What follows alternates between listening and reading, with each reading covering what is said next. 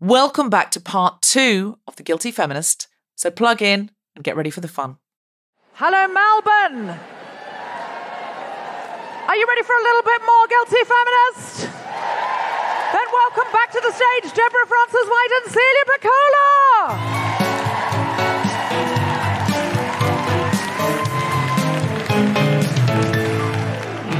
Hamer Hall. What a wonderful audience you're being. You all right there, Celia? Yep. Give me a second. I forgot my fit ball. I was genuinely going to bring. Oh, yes, that would have been wonderful. Is that like one of those balance balls you sit on? Yeah. To turn everyone on. But I forgot it. Sorry, everyone. Yeah. I also make some new sounds now. That's fun. Oh, I'm so excited to meet this bambino. You're doing so well. We were just reminiscing out the back that the last time Celia and I worked together, she just started doing Dancing with the Stars. Yeah. And she was saying, it's like he's teaching a fridge to walk. And then I won it. I know. First comedian to ever win it. First comedian to win it, yeah. Thank you. And we talked about it and won $50,000 for Safe Steps, which I talked about in Guilty Feminist. That's my charity. Absolutely extraordinary. It's very good. And, yeah, you're first comedian to win it. Not that comedians are bad at dancing. It's just normally like an ice skater or something at dance, because they've already brought other skills to it. Yeah, comedians are absolutely bad at dancing. I mean, yeah, they are. But somehow you were just... Obviously I couldn't watch the show in Britain, but I could watch all the clips every week, so I would wait till the clips came out. And you were really It was so incredible. bizarre. No one watched it. Like, it was dovetailed right into the start of the pandemic. Do you remember that? Like, it was the beginning of 2020. And there was one episode, because it's live, so we went from having, no audience, and there was me and Jared waiting to do a jive, right? And Amanda and... What's his face? Buggerlugs, short guy. Fuck. Denya, thank you. I can't remember. We're about to... They're like, and now he's... hang on. And they had to cut the feed to cross live to Scott Morrison doing an emergency broadcast about shutting down the schools. It was like being in an Independence Day film, because it was like, oh my the world's going to burn. It's going to be okay. Just like terror for 5 minutes. And we're all sitting on the dance floor just waiting, not knowing how long it's going to go for. And then it ended, and then they just came back and went, Celia and Jared. No. And I said to Jared, I'm like, Jared, there's a bunch of kids who watch this show who'll be fucking scared the shit out of right now. Yeah. And we need to dance our fucking asses off. Yes. For the kids. For the kids. For the kids, right? Kids. And for the children. I have never danced better in my life. We got a perfect score. No shit. Wow. You know? It just goes to... It just goes to show all you need is an impending disaster. To raise your game. You're probably looking around and was the world burns going, how am I going to do it? You think of Celia Pacquola. Dancing. It was just a jive bizarre, like you've never jived before. It was a bizarre time. Children. And then the fittest I've ever been in my whole life. And then boom, 2 years on the couch. Blammo. Back to normal. Do you miss the dancing? I kind of do. It was fun. It was hard work, but it was fun getting up every day and going, what am I doing today? Dance. Cool, that's it. That was my whole day job. You know, inspired by you, I did in the pandemic. I think partly inspired by you, yeah. I did, because I saw you doing it, and then I thought... Fuck, she could do it. No, I hate it when people say that. I hate it when people go... Somebody passed me a message and said, I had a comedy bit that I was doing on a tour a couple of years ago, where I would end up coming out, in a swimsuit, and, I had trousers on over the top, but it was like a bit, it was a comedy bit. And somebody said... My friend said she didn't want to wear a swimsuit, and then she saw you, and she was really... I was like, what the fuck? I'm really hot. I was like, I'm not your swimsuit inspiration. I want you to look at me and go, no, I can't pull that off. I cannot follow that. I was genuinely mystified by that comment, though. I was like, in what world do you think? That's going to make me feel good. I genuinely was confused by the comment. I mean, I just think it's smart. You're cold, tracksuit part, best of both worlds, you know? Maybe that's Am I going to bed? Am I going for a swim? Who knows? Yeah, well, maybe that's what she was saying, that I was I had a full piece. It was a sparkly full piece swimsuit with trousers over the top. And maybe she just thought, I don't know. I don't know what she thought, but I was very insulted. I could not do that right now with the amount I'm paying. That's a disaster waiting to happen. I wore a jumpsuit on a plane the other day, and I realised that's why you don't. But look, I was so amazed by you dancing, and just, when I came out, it was really inspired by you, because we did the show in Melbourne together, and you were like, I've never done anything like this before, and I'm really enjoying it. And then I started watching, and I was like, oh my God, she's really good. So my pandemic ritual was get up, because I thought otherwise, I just might You'll not be get in bed up. all day. Yeah, and then I'll work all night, and I'll get depressed, and I won't move at all, because we were legally allowed only to move. We were only legally allowed out of the house once a day for a walk, which it makes you be nice to your partner, because if you have a horrible bout, you can only legally storm out once a day, and then you're just stuck with them in terrible silence. Yeah. So, I thought, right, to get us both out of bed. He would get out of bed and put the Zoom on and to my dance teacher, and I would dance for 2 hours every morning. And that was because otherwise I thought the first hour was to make up for the fact that I wasn't doing the normal running around. The second hour was to try and get fit. And I can do a pirouette now. Well, that's incredible. Yeah. Pirouette? But that's right, my friends. I can do a pirouette. Show us! No. Oh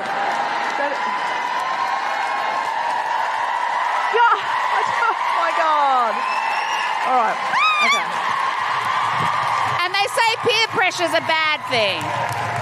Pirouette.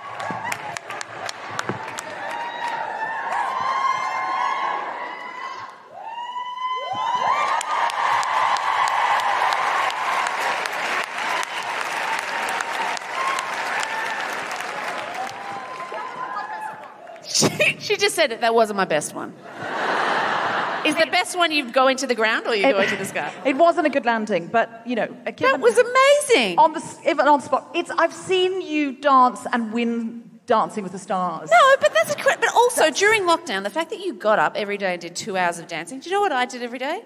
Put a bra on. That was it. I didn't always do that. But that was only my you have to, just so I could differentiate between day and night. I'm like, I know that feeling. What's happening? It's daytime. I know that feeling. Have you heard anything about birth?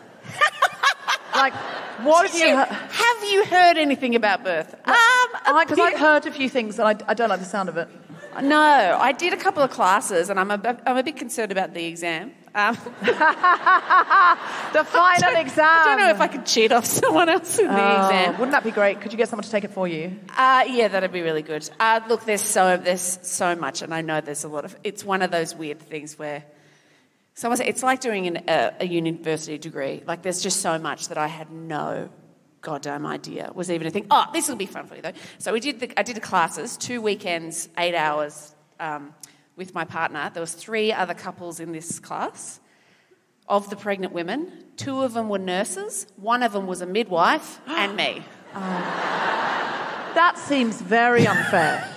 So they're like, but you did win Dancing with the Stars. Did you overtake them? Birth stuff, and they're like, and I'm like, bursting into tears, crying. I didn't know, it was a huge shock to me. But they were like, it's fine, but it's going to be fine, I imagine. Like, what's your birth plan? My birth plan is this outside. Yeah. I reckon it'll happen, because it just does seem to happen one way or another. It's not like, how finishing a screenplay or something is really hard. Like you wrote Rosehaven, it's really hard. You get to a certain point, you think, oh, why did we start this? I can't work the story out. Should we just stop, right? Yeah. With birth, I reckon it's harder than writing a sitcom, but with a sitcom, you've always got the option to stop. And with birth, it will happen. That's what I feel like. Do you know what I mean? Like, you don't need self-discipline. This is why the roller coaster thing seems right. And also, I do want to say, roller coaster thing. You're not giving birth on a roller coaster. No, it feels like what it feels like is because there's been a bunch of people ahead of me, and then it feels like they're on the carts above, about to go over the top, and you just watch them disappear, and you don't know. And at the moment, everyone I knew who was ahead of me has already gone. So it's like I'm at the front of the line of a water slide, just like, oh shit, I can't get out of it now. Yeah. But I will say I'm very like I also have so many people in my life who are, there's so many different ways to make a family and how hard it is. A lot of people really struggling to make it. So I'm very grateful. I've had a very minimally difficult pregnancy so far. So my genuine plan is, and also because you get told the scary stories, but it's really important to listen to the positive stories. And it's, what are those though? I've never heard one of those. The positive birth stories. Yeah. Like what? Like I had it in my sleep, woke up, was just there. Well, have you spoken to Felicity Ward? Felicity Yeah. Ward says it's the most punk rock thing she's ever done, and she was fine. Boom, straight out, no Really? tears, no tears. Wow. That's quite Felicity Ward, though, isn't it? Yeah. She would stride around the stage and it would just sort of... She did it with heels on. She did not. I mean, it wouldn't surprise me, though. Listen, I have every faith that baby's going to be out next time I see you. And we're going to hear so many brilliant stand-up routines about what it's like to have a newborn baby and then a toddler. And I'm as excited, really, about the shows we're going to get from it as you are about the baby. I really don't know. Like, honestly, and this is why this is really nice, and I say this genuinely, I really don't know where I'm going to go. I don't know if I'll come back to stand-up. I don't know. I don't know. I'm doing night writing and other things and stuff, but I might want to start. I don't know.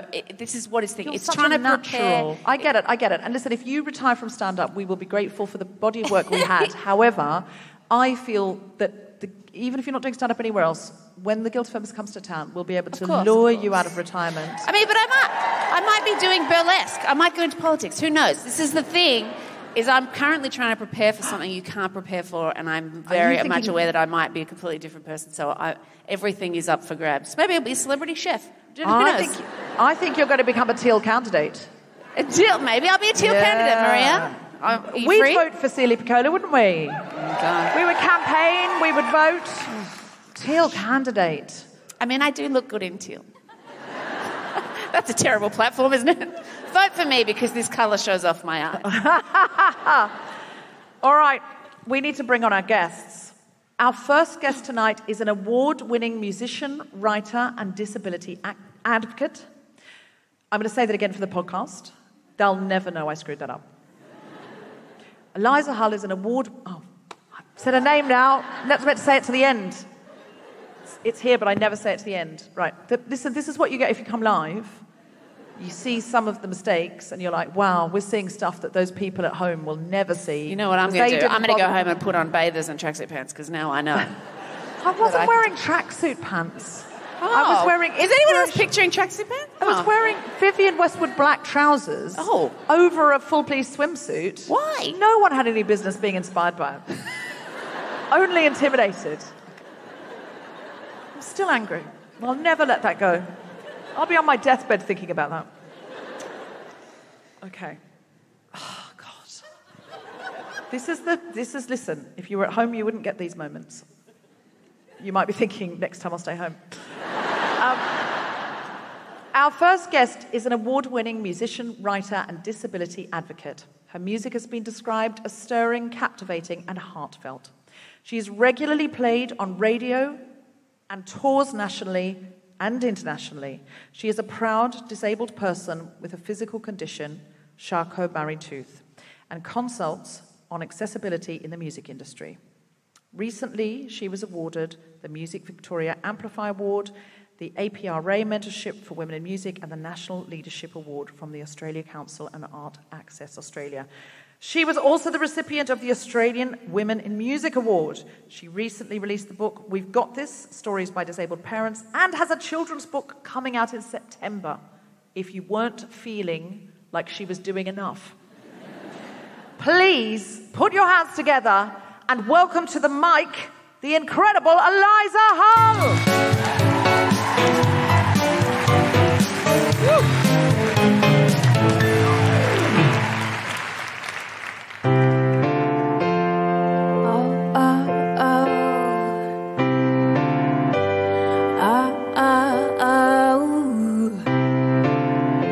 If these legs would not move, it's just the way it's gonna be.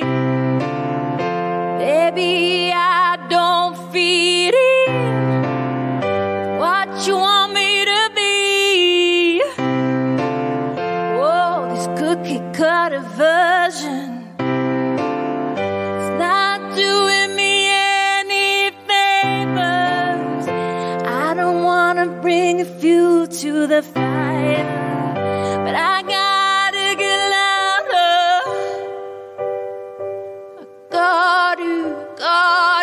Gotta take the weight of me.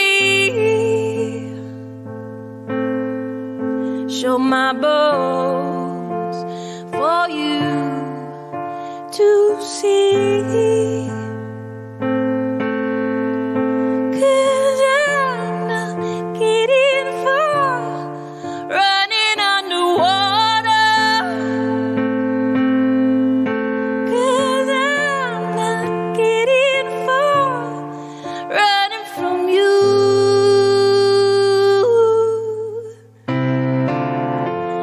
Growing up, I was always trying to fit in, trying to be pretty and thin to win. And I'm not somebody that you ought to fix. And I gotta get louder.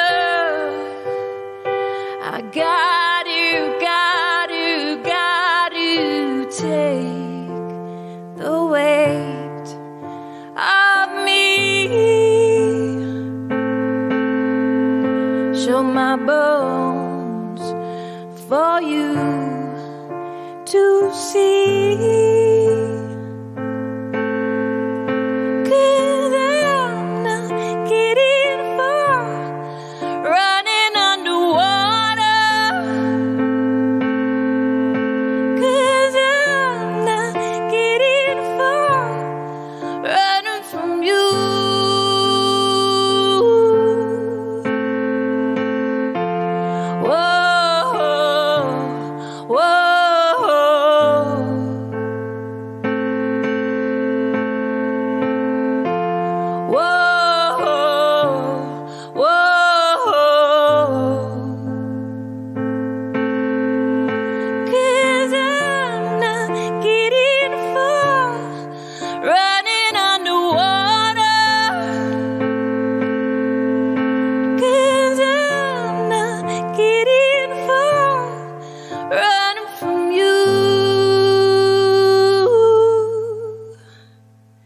Take the weight off me. Show my bones for you to see.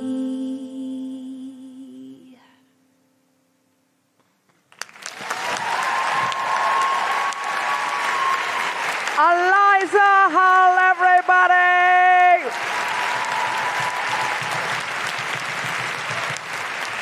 Eliza, that was absolutely stunning. That was absolutely breathtaking.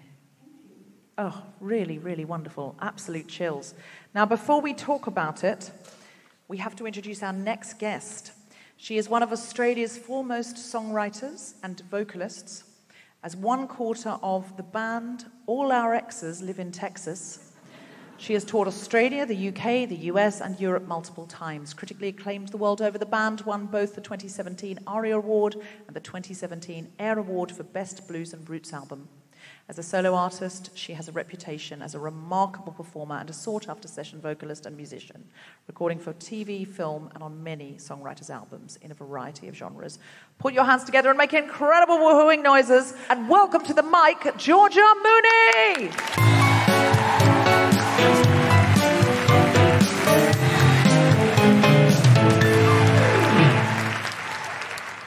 Hello. I just feel like I have to say it feels so sacrilegious to play a keyboard on piano sound in Hamer Hall. Like there's a Steinway in every dressing room, and I feel like they're all just collectively thinking, who the fuck let this riff-raff in? Anyway. Ha, suckers. So this is a song about being powerless to someone's charms, despite knowing it's quite bad for you. Yeah.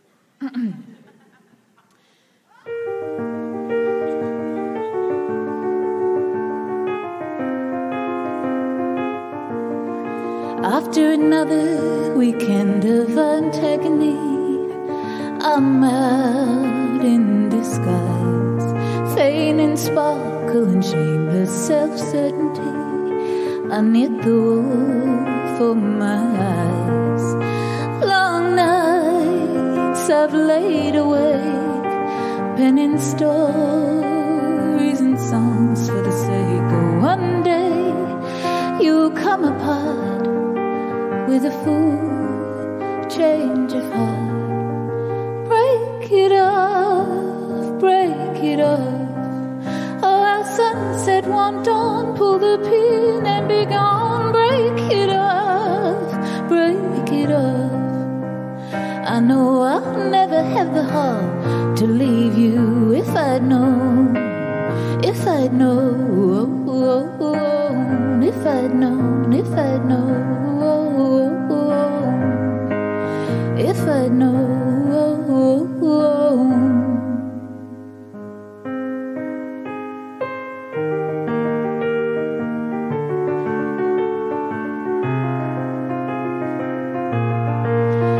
Do me a favor and hide all the sweets away. I've got no control. Give me a word, there's still time to go. Roots and all, I'll renew, be reborn.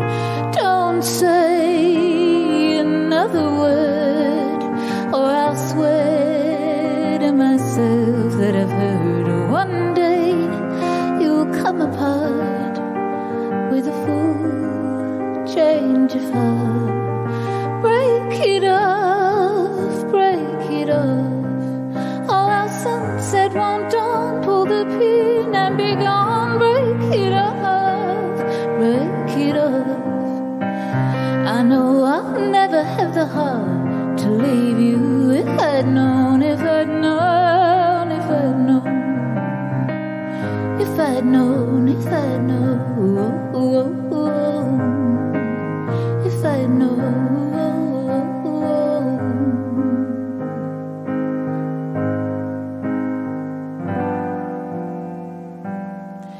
'Cause when I face the facts, where it lead of a mess,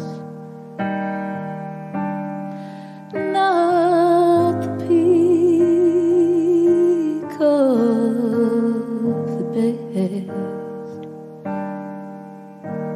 and you're not a patch on Benedict Cumberbatch.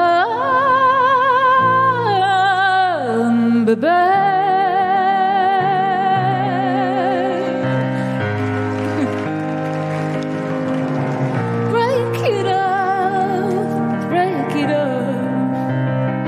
Break, break, break, break, break, break, break it off.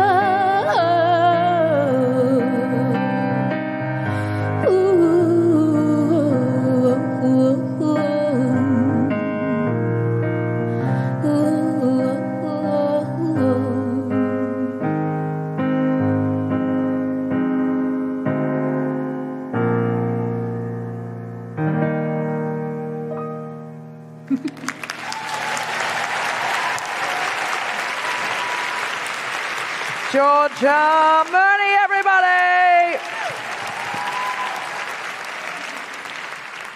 Oh, you are both absolutely incredible. This feels like such a wonderful venue to hear your music in, and I feel really privileged to have been sitting on the stage when that was going on.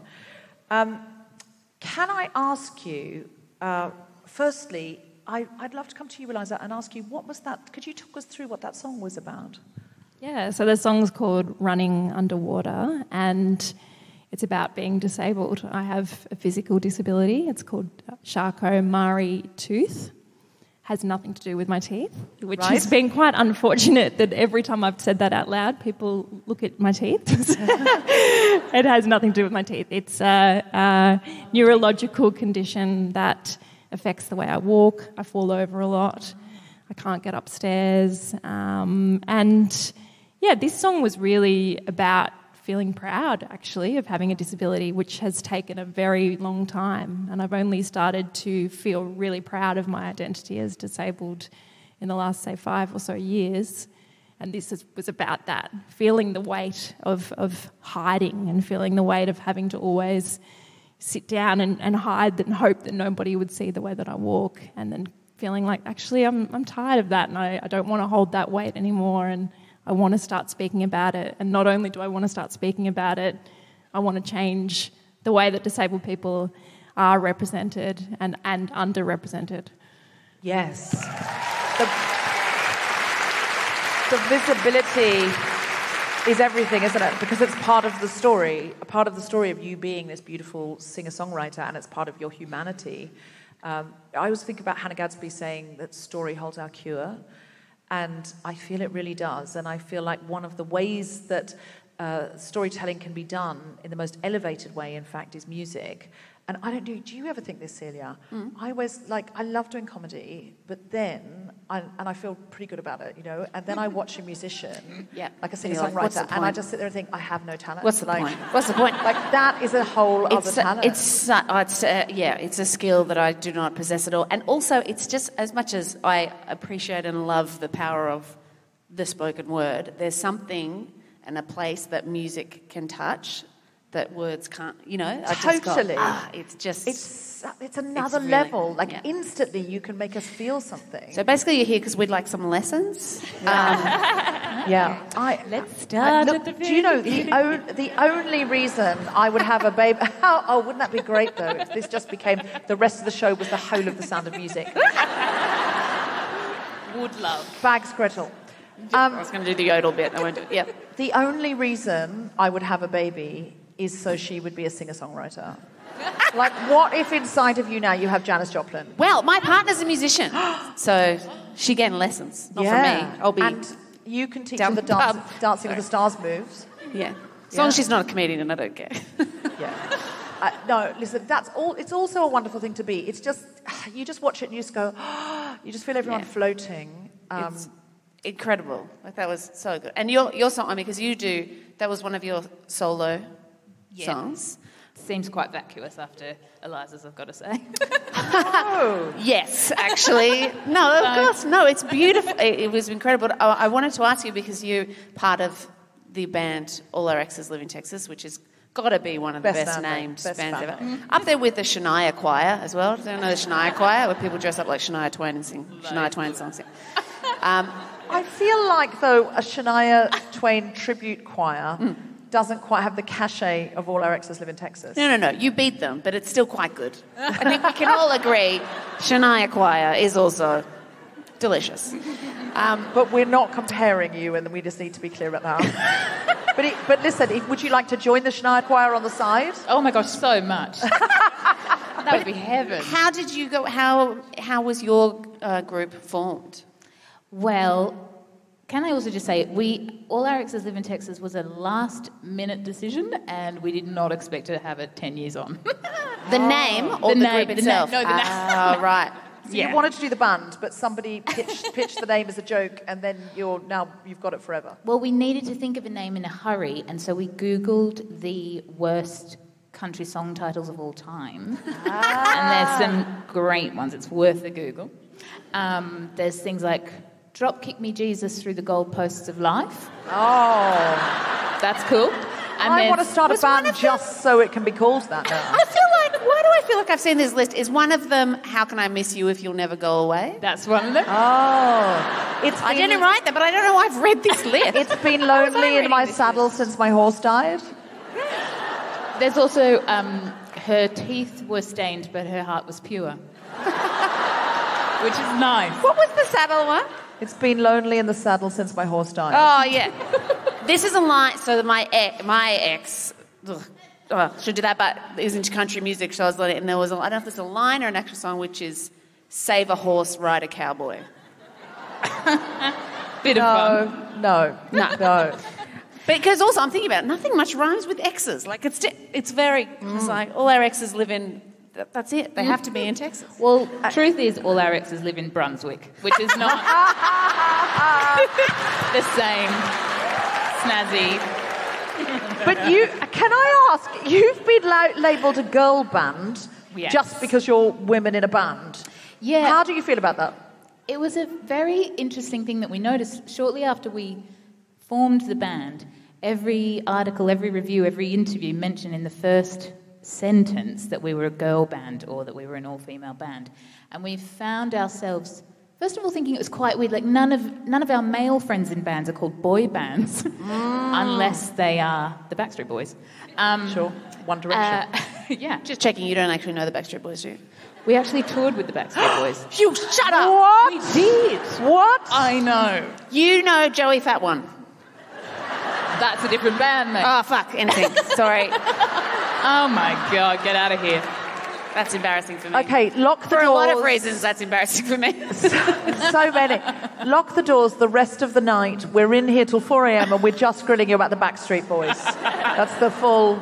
Fine with it, to be honest. There was a moment when backstage with the Backstreet Boys, I was walking next to the security guard and we were walking together and he said, "Look, we're in sync." Oh,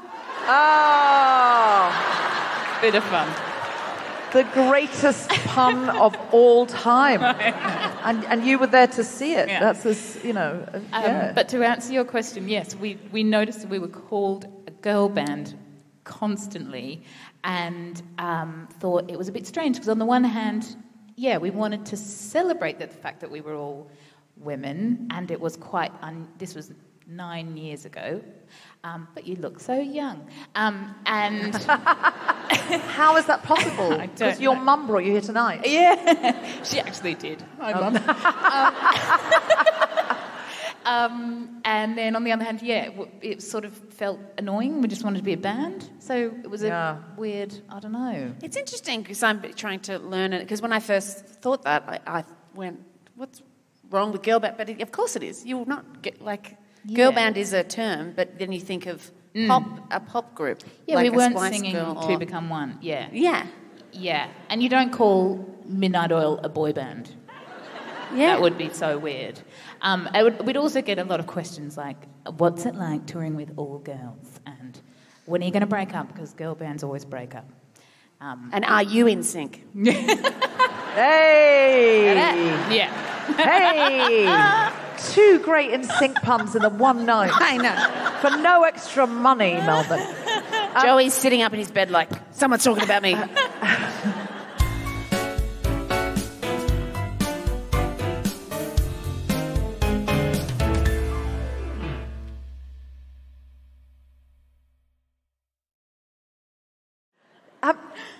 Can I ask you, Eliza, what are the things that you would like to have changed about the way that you are represented in music or you see other women being represented in music? It's a good question. I think just represented, full stop, is the number one, because disabled people are generally not represented on TV, in film, in music. And yet disabled people are actually twice as likely statistically to create music. Really? Yeah. Twice as likely? Twice as likely. Why is that? Well, I think potentially we have a lot to say. We're expressive potentially. But often we're not visibly seen. And that is because there are so many barriers to even get into a venue, even get up onto a stage. And so that's the changes that I want to see. In terms of women, I think often women aren't even credited as songwriters or as producers, often not believe that they're the ones that are actually making the music and producing the music. So, and also just, again, underrepresented. And often, especially, there's a lot of ageism in the music industry. And so when women especially have children or get older, are generally not on radio and not seen as viable, whereas men, I don't know what it is, but men are often...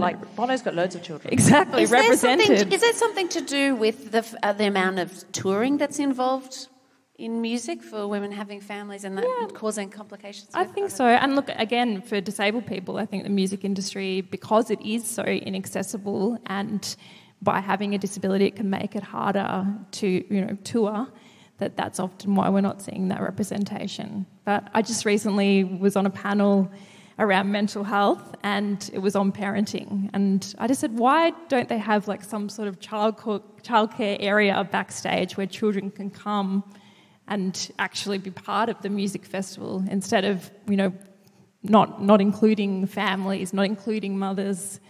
Can I say, I love it when I went to Blues Fest last year, whatever. But I love when you go to festivals, and it's one of my favourite things in the world. You know, when they have the cart, when you see families there and you see children there, and it's a beautiful thing. But particularly when you see babies with the massive headphones on. I love that. Which I know is to protect their ears from the loud music, but it looks like they're tiny baby DJs. Just next time you see it, you're like, Tiny baby DJ. But I think it's one of those things, you know, because some people do it. You do see that but you need a support network to help you at gigs, absolutely. looking after. Yeah. Does it start earlier that boys are encouraged to go and do garage bands and go and play in pubs, but there are barriers to doing those gigs, or, you know, there's a concern that they'll be sexually harassed, or, like, does it start earlier? Do we need to be not just encouraging boys to play electric guitars and girls to do grade 7 piano and then do a little concert for their grandparents and, you know, go back to their room and play some John Lennon? I think so. I definitely remember feeling, you know, in high school or it's much more normal for a boy to spend 8 hours in his bedroom playing guitar, whereas if a girl is doing that, you're sort of like, what are you doing? Come on, you've got to be social, do more things.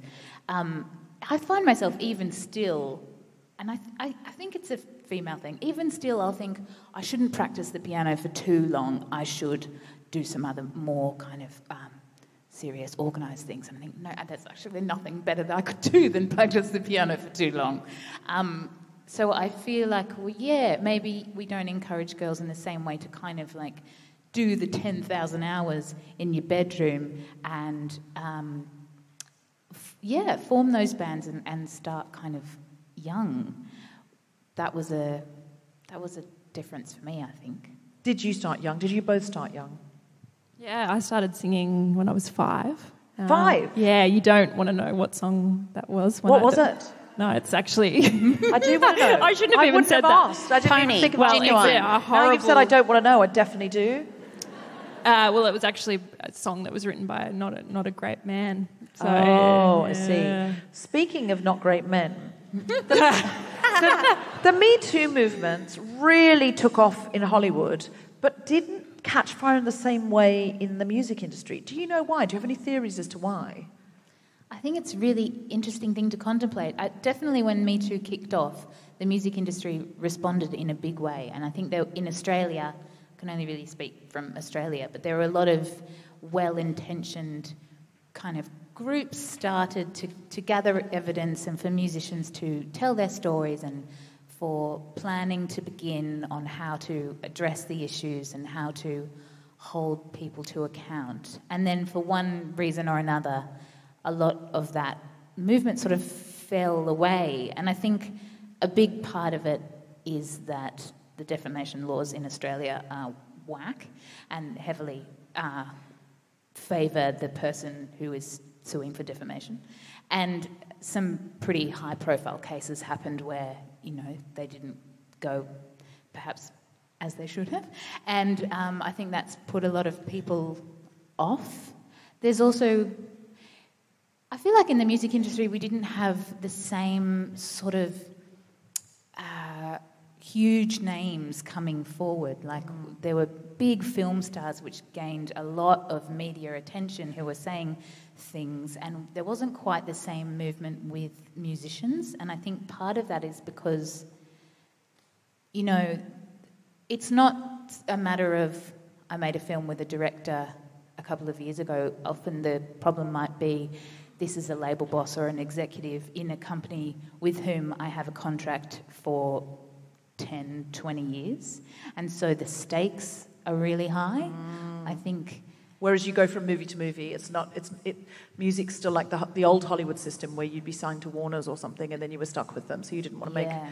it could be career-ending. Yeah. So I think weighing up the cost of do I potentially severely endanger my career, which is already pretty hard to make a living from, and speak up, or do I just sort of allow someone else to do it? In saying that, though, there was some incredible women coming forward, really underground and in Australia, like Jaguar Jones, who spoke up and... And Dennis Hanlon has been sacked, and now a female is at the top of Sony, which is a huge, huge step forward. Yeah. That's going to be massive. And just on a gigging day-to-day level, have you noticed a change in the environment? Are there more conversations? Is it seemingly... Yeah, look, I think it's a safer space. I don't know if you feel that, Georgia, but I mean, I've been in the industry for a little while, and I remember talking about... I remember, driving down the freeway and singing Sheryl Crow's Every Day is a Winding Road and thinking that I was going to go and be a superstar. And my mum said, no, there's no chance, because the music industry, I guess, it's quite a scary environment, late nights. And she said, you have to go and get that uni degree. So I did. I enrolled and then just kept deferring every year to try and pursue my music. I did finally finish the degree. But, yeah, I guess... For me now, I do feel like it is a safer environment, and I guess that is why I'm speaking about disability. When I went to a producer, when I first moved to Melbourne, I remember him saying to me, just whatever you do, don't walk in the film clip. Don't show that you have a disability. What? And, yeah, now, I feel like I wouldn't, A, allow that to be said, and B, I don't feel like it wouldn't happen now. I feel like we are speaking about diversity, and that includes women and gender diverse people, and the music industry is feeling definitely more equal, starting to anyhow. What is it that the music industry could do better, and what is it that we as music lovers, or there may be some people in the music industry in the audience, can do to help? In terms of disability? I guess I feel like the first thing is venues simply need to list what accessibility they have in their venue, so that it's not up to disabled people having to get on the phone and ring and say, can I get into your venue? Do you have an accessible toilet? Even listing if your venue is inaccessible is a good thing. Reaching out to bands and saying, what is your access rider, like you would for any kind of rider. Again, so it's not on the disabled person to have to constantly ask. And I guess in terms of, website, making that accessible, social media, doing image descriptions for blind people that have low vision, captioning videos and stories, and so that, people that are deaf, hard of hearing, are getting that message across. And just having representation. So buying music from disabled artists is such a big thing. Because without that, we don't feel like we can get our music out there, and we are so greatly underrepresented. Can I ask, because I'm definitely going to buy it no matter what you say, but what's your children's book about? It's called Come Over to My House, and it's about authentically portraying disabled people in the home. Yes! So inside each home there is a child and or a parent with a disability, and what makes that home unique and interesting and fun is the fact that this person has a disability.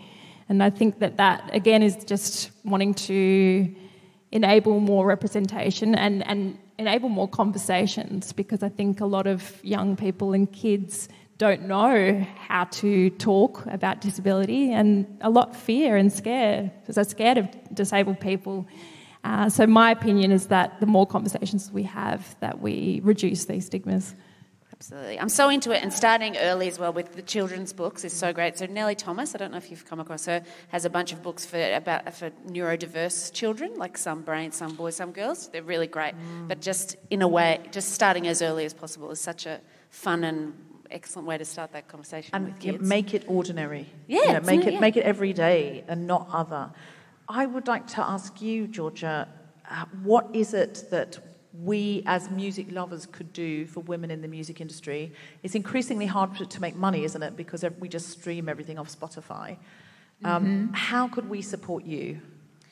Well, I feel really positive about women in music at the moment, because I feel like there have been massive changes in terms of representation, and there's been some real moments of actively making sure that festivals have got a gender balance and lots of stuff. And now, from when All Our Exes started, it was really rare that there was an all-female band. Now that they're everywhere and women are totally dominating the charts and it's the best ever. But obviously, consuming as much female music as possible is awesome. At the moment, I would say, because the pandemic has just been hell on so many levels, buying tickets to shows would be nice. Yeah. And buying vinyl, buying merch and that kind of thing, I think will really help. But definitely, going out and seeing music again, I think there's still some sort of nervousness there, understandably, but that'd be awesome. Of course, but yes, buy the ticket, even if you don't go. True, we just need the money. And could you tell us about Supergroup? Yeah, so Supergroup is a live concert series that I developed in 2019, pre-Pando, and it's about to do a tour along the East Coast for the first time. And essentially each night I invite 3 different guest songwriters to join me on stage, and we sit in a little semicircle, not unlike this, and we take turns to play songs and join in with one another. And we've got a house band behind us, so it's a big, full, awesome sound. And in between I interview everyone, and it's a real kind of showcase of a variety of musicians. Everyone's from, a different musical or cultural background or a different stage in their career, and we sort of really talk about the way the songs were made and talk about experiences as musicians, and then sort of ask the question, what does it sound like if you combine a pop musician or a hip-hop artist and a folk artist? They're all quite different, but we sort of speak this language, and it's quite fun to experiment with how that sounds. Absolutely incredible. It's I'm fun. so excited to see that. There are shows in Melbourne. Can I just quickly Yeah, plug push it. that so quickly? In Melbourne, we've got 2 shows. The first one is with Claire Bowditch. Yeah. Oh my God! Here she is now. That's a Claire Bowditch I prepared Claire Bowditch? earlier. Right there. What are the chances? Genuinely, we didn't know that was going to happen. That's incredible. And Like I didn't say anything fucked about you, Claire. Woo! No, and Okay, no. Bob Excellent. Evans, and we've also got Maple Glider, we've got Ryan Downey, we've got Moju, Ruby Gill. Wonderful. So come, it's at Brunswick Ballroom. So with Brunswick Hall, Brunswick where Hall, all your whiskey, exes yes. live. All your exes will be there. Yes. So please Google and get tickets for Supergroup as much as possible. We do need to end our show very soon. So can I just ask you this one last question? Is there anything you came to say that you didn't get to say? That you want this audience to know? It could be something that you want to plug, or just an idea around feminism and music. Anything at all that you came to say and you didn't get to say. Celia, anything you came to say and you didn't get to say? No, I'm going to spend the rest of the night going, why did I say that thing I did say? I'm the opposite. I've got a few things I'd like to take back, actually. Listen, you've been absolutely incredible. And the only thing you're plugging at the moment is your baby. So, no need to plug anything else. No. Georgia, anything you came to say you didn't get to say? I love you, Deb. Oh. No. Eliza, anything you came to say you didn't get to say? I've got my book for sale here. We've got this, Stories by Disabled Parents, is out there to buy. So that's exciting. Excellent, And buy that. I love Claire Bowditch. Claire Bowditch, the quote is on Claire the front Bowditch, cover. is there anything you came to say you didn't get to say? Oh, bless you. And I did promise that if anybody had a project they needed help with, they could speak up now. So anyone just shout out if you've got a project? Yes? What's your project? Your friends is good. That's feminism, the sisterhood working. Is your friend not here?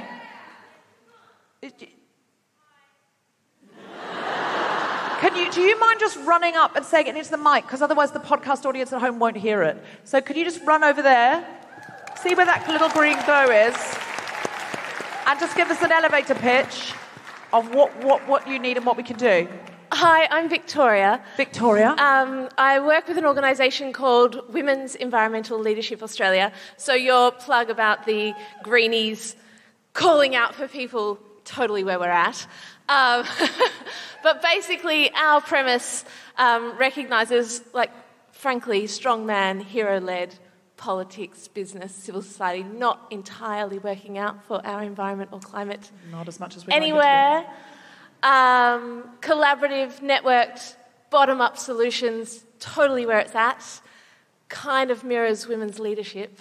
And so we want to see and support more women stepping into leadership for our environment, and anyone who wants to talk to us about that, we'd love to talk to you, and to the Teal Independents who totally took it and just put that onto the national stage. Well done. Thank you. We salute you. Thank you. Victoria, where can people can talk to you in the foyer, but where can they go online to join this? Yeah, so Wella, W-E-L-A, wella.org.au. Come find us. We run leadership development for women who work on climate and environmental issues, and we want to support you and work with you and work out how we open doors for each other. So does the woman already have to be in STEM in some way or in the environment to join your programme? Either voluntarily or working on this issue, if this is an issue you're passionate about and want to get involved in. So they don't have to be a scientist? No. Okay. There's lots of different ways. So listen, the one thing I will say is the end of the world isn't terrible for women. So it is a feminist issue. Just give us a cheer if you give a fuck about the planet. Give us a cheer if you're a woman who feels like you would like to lead the planet out of a disaster zone. Therefore, you are a woman who can lead. This is for you. This isn't for somebody else who's better than you. This isn't for somebody else, your friend, who's so perfect. This is for you. And you can lead. You can lead the energy of the room. People don't know that. They go into a room and they think, no, I have to wait. No, anyone can change the energy of the room. You can change the energy of the room. So you need to get onto that website. Just say it one more time. Wella, W-E-L-L-A. WELA.org.au. If you are a woman and you are in Australia, this is for you. If you are listening around the world, I'm sure there are similar things where you are. Google them, look them up. There's so much challenge in this room. If everybody in this room decided that they were going to lead, then and everyone listening around the world decided they were going to lead, that would shift things so remarkably. So stop thinking of yourself as a follower or someone who just has to retweet petitions. You can lead. Get involved. Thank you so much, Victoria. That's incredible. And I'm sure they need money. Victoria, do you need money? Yes, she needs money. Dave, she needs money. You can't just say you're a feminist and listen to a podcast. She doesn't want you leading because we've tried men leading, it hasn't worked out. So she wants your money, Dave. What do you do for a living, Dave? Sorry? IT. Yeah, you got loads of money. So we've come to our closing moment, Melbourne. You have been an incredible audience. I would say you've been the finest audience of your generation. And before we close, I just want to say a huge round of applause to everyone here at Hamer Hall. Everyone at Bohm Presents, who's been producing our tour so incredibly. Alana's here tonight. She's done so much for it. Everyone at Bohm. And Michael, our tour manager. It's been really incredible. We've come to that point of the tour where we're flying in the morning and then we're performing in the evening. And today we got delayed. It's been a rock star day, except we didn't have a private jet. As it would be bad for the environment, Victoria. Can I have a huge, huge, huge round of applause for Georgia Mooney, Eliza Hull, Celia Pacquola, Amal Leota-Lou, and finally, to close the show, the incredible Grace Petrie.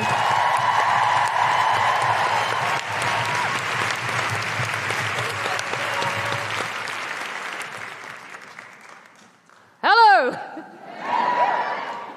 Sorry, before I came from over there, I saw you all looking over there. I was like, I'm over here. It's very panto.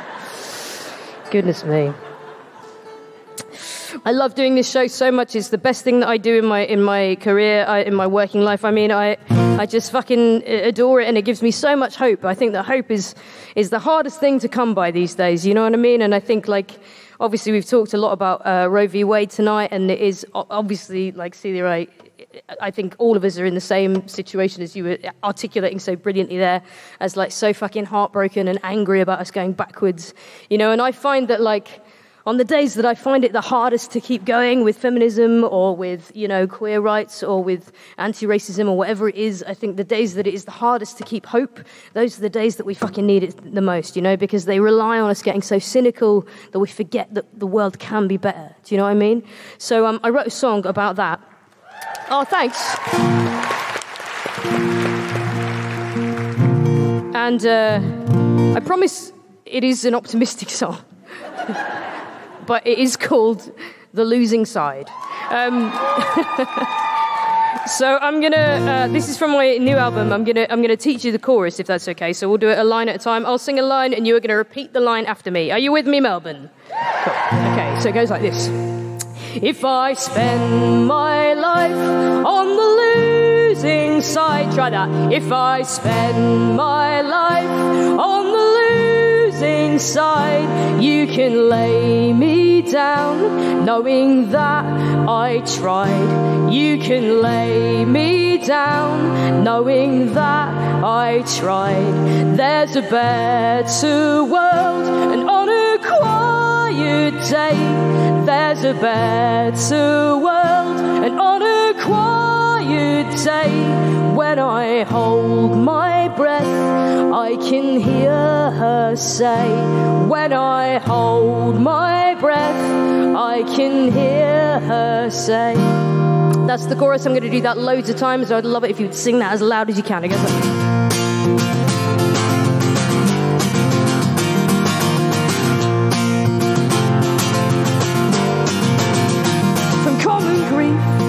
To Bristol up in flames, we came here begging justice, and instead we got the blame. But peace disturbed out on the streets tonight, and watching on the BBC, you know something's not right. When mourners come with candles and with flowers, wrestled 3-on-1 and pinned down by the state's full powers. This is their world, and these have been the rules. But we have come to break it down with bloody fingernails for tools. This threat of violence, this tightrope wire, we can no longer bear it. We're all too fucking tired. No minute silence, we will sing higher. Don't tell us to light a candle when we have come to start a fire. And if I spend my life on the losing side, you can lay me down, knowing that I tried. There's a better world, and on a quiet day, when I hold my breath, I can hear her say she's on her way. She's on her way. And safe at home, you watch it on TV. Never dream that one day you might be the enemy. You might one day be under attack from all that should protect you, hoping someone has your back. The history books are screaming from the shelves that no government who outlaws speaking to defend ourselves has good things planned. A storm ahead I see, and not one of us will bear it without solidarity. Oh, I see trouble all my days. This ailing, failing world sends signs of fire and flood and plague. But from the rubble, from the rays, the mightiest cathedral, from these ashes we will raise. And if I spend my life on the losing side, you can lay me down, knowing that I tried. There's a bear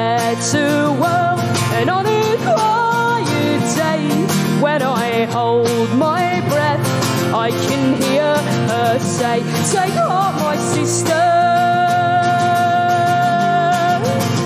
This fire will never die. Take heart, my comrades, and no one left behind. And if I spend my life on the losing side, you can lay me down, knowing that I tried.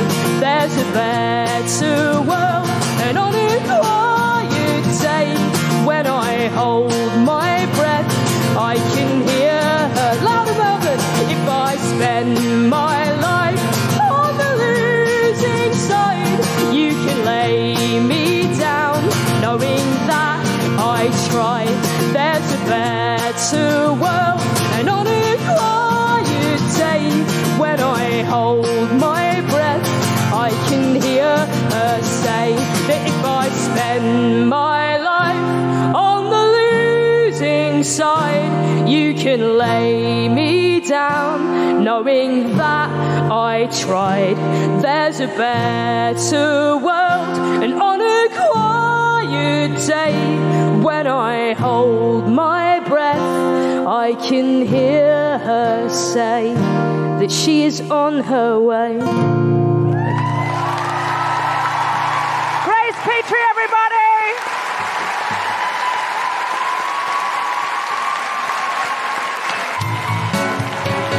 You have been listening to The Guilty Feminist with me, Deborah Francis-White, guest host Celia Pacquola, and my very special guests Eliza Hull, Georgia Mooney, and Amaya Leotalu, with music from Grace Petrie. The Guilty Feminist theme tune was composed by Mark Hodger, produced by Nick Sheldon. The producer for The Spontaneity Shop was Tom Selinsky. Thanks to Bjorn, Jody, and Bone Presents, and everyone at the Arts Centre Melbourne, as well as all of you for listening. For more information about this and other episodes, visit guiltyfeminist.com.